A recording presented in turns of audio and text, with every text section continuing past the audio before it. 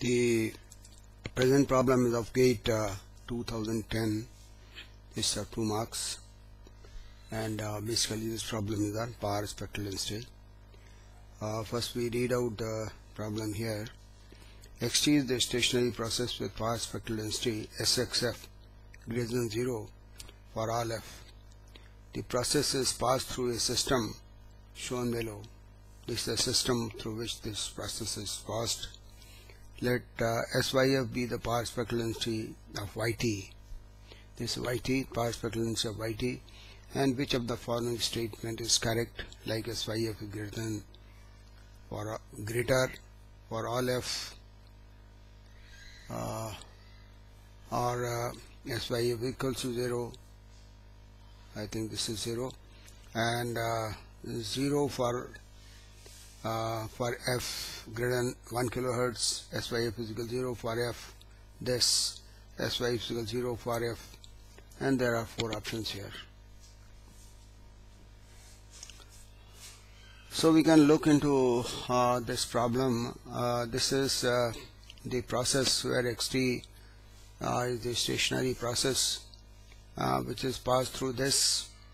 One arm is passed through a delay of 0.5 milliseconds, and this is the other arm is directly coming over here, and then there is an adder here giving the output here, and then there is a differential operator d by dt, and then we get an yt.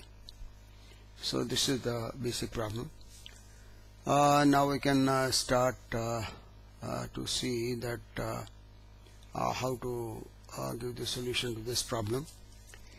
Xt is said to be a stationary process with power spectral density of SXF. It's given here, and the value for SXF is given to be 0 for all f, and SYF is the power spectral density of the output YT. Now we can solve this problem. We can also apply the Laplace transform, or you can solve it using the Fourier transform. Here we have done it using the Fourier transform.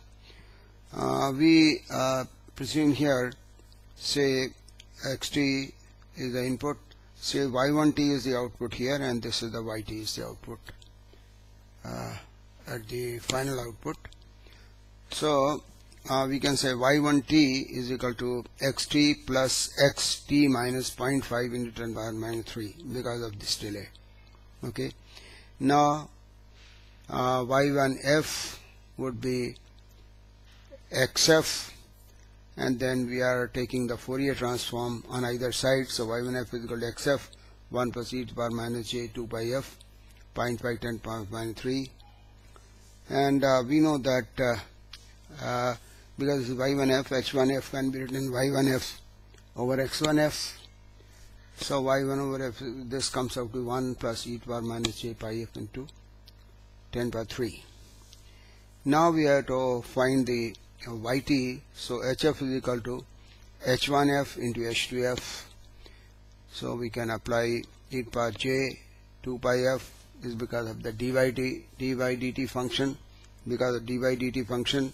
So this is we can look for this j 2 pi f into the other one 1 minus e to the power j pi f 0.5 into this. Then we get Hf squared would be 4 pi square f squared 1 minus 2, that squaring. Then we get this simplified function. Now we see on the other sheet the solution continue. We know SYF is HF mod squared into SXF. Then SYF is equal to HF square mod square we will already found, and then SXF is given. So if you notice from this expression that for f equals to 2n plus 1 into f naught, where f naught is 1 kilohertz, which is given, then pi into f in 10 power minus 3 is an odd multiple of pi, and once it is an odd multiple of pi, it will be negative, and because of this negative here minus 1, it will be plus 1, so it will be 0. The value of SYF would be 0. So the option D is the right choice here. for this problem. Okay, thank you.